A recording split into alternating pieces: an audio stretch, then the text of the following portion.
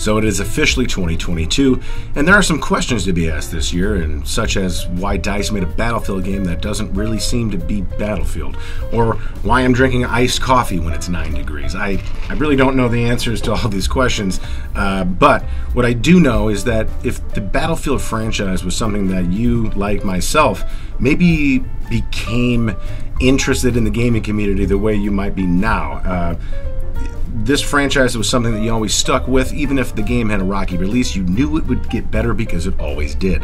Now with 2042, so much of the core Battlefield gameplay experience has been eliminated from the game on purpose that even if they get the game working properly, I'm not sure if it could ever feel right to a lot of people. Now that doesn't necessarily mean the game is bad in and of itself, but it does mean, and I think a lot of people could agree with this, that if you're a fan of Battlefield, it's just never going to be right unless the whole core gameplay experience is completely changed. But with that in mind, the reason that we're here today is because of something called BF3 Reality MOD. Now, you might be familiar with Project Reality, which was a BF2 mod that essentially spawned the game Squad.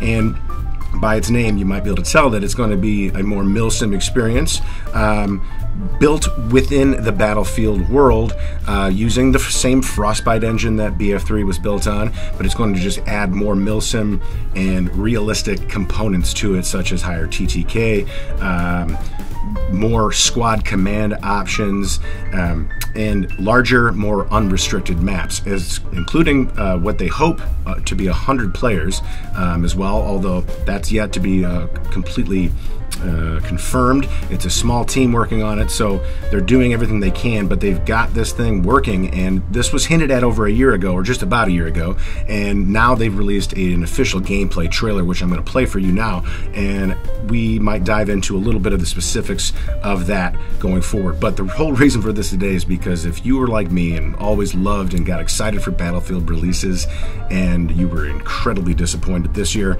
there might be a little bit of saving grace.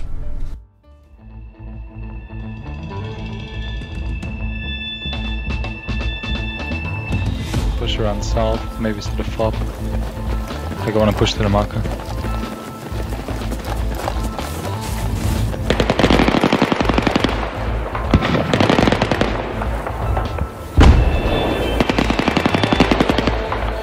They're in contact.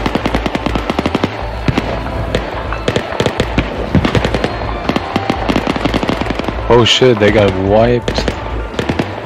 They got completely wiped up close. Squad leads. Let's go support them. We move to the marker and then we push and help them. Let's go. Or actually push to the marker directly. We support them close quarters.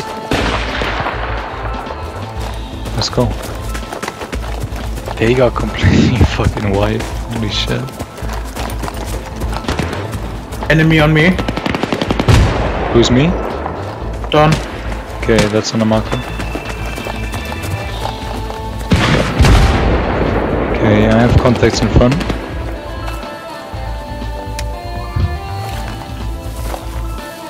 On me. Gone. Enemies in the building on the marker. The ground floor marker.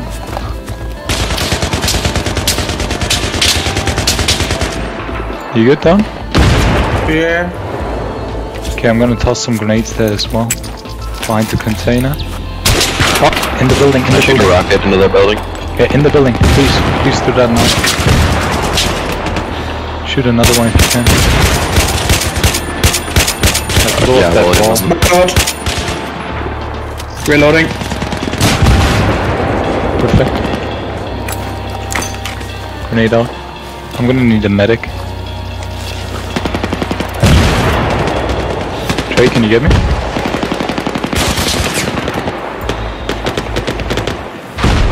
Yeah, I'm covering.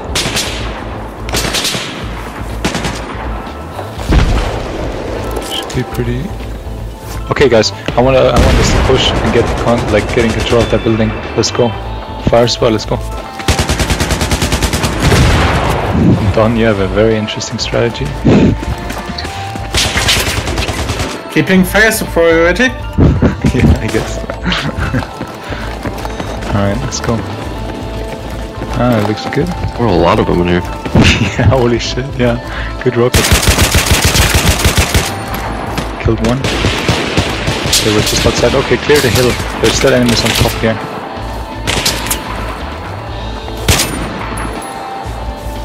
Okay, in the little shed.